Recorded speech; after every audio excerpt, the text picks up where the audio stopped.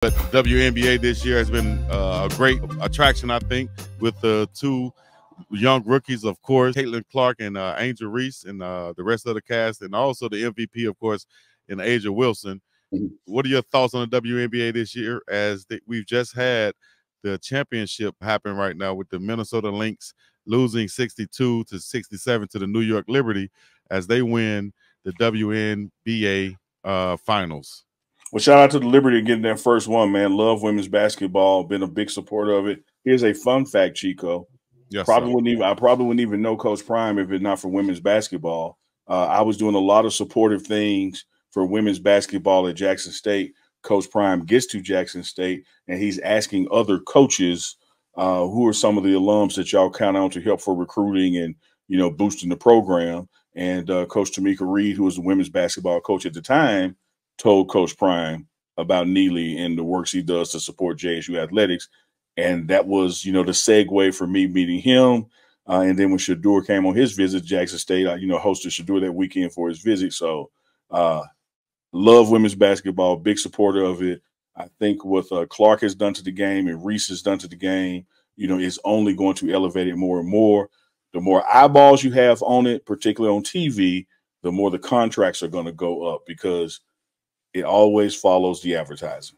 100%. If the eyeballs are there, the advertisers are going to come. And at what point do you think we'll see, or will we ever see these women making upwards about $750,000 a year? Something like that. It's going to happen for some select players sooner than we think.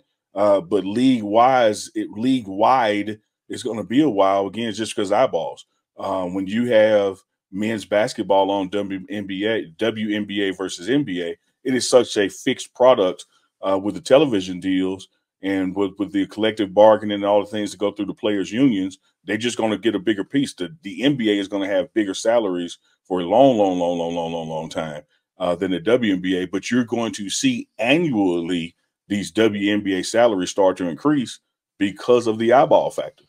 Yes. And that'll be a good thing. If you're Angel Reese, that she said, speaking on her Instagram Live on Wednesday, she said that her monthly rent is $8,000, totaling $96,000 for the year, while her WNBA salary was $73,000 and some change.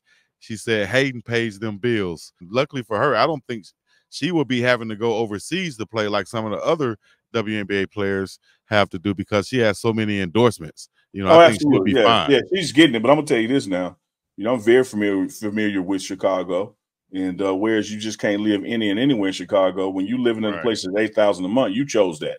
There's some very nice $5,000 and $4,000 a month places, in Chicago, overlooking Lake Michigan at that. So you don't come crying to me because you picked a place that's $8,000 a month.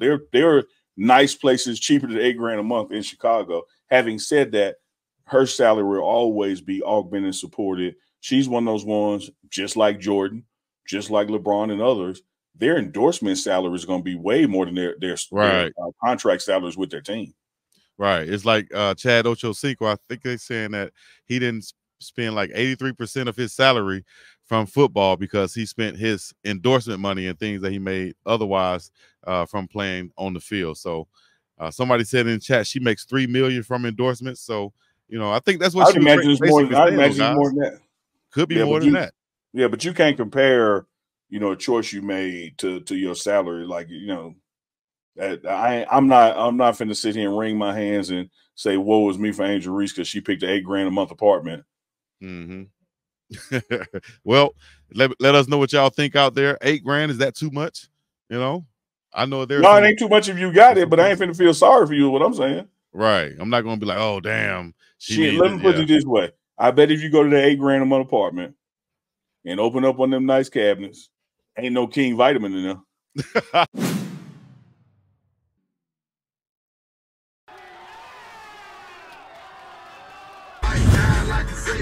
This one ain't for all the dogs. This one for the big dogs. This one ain't for all the dogs.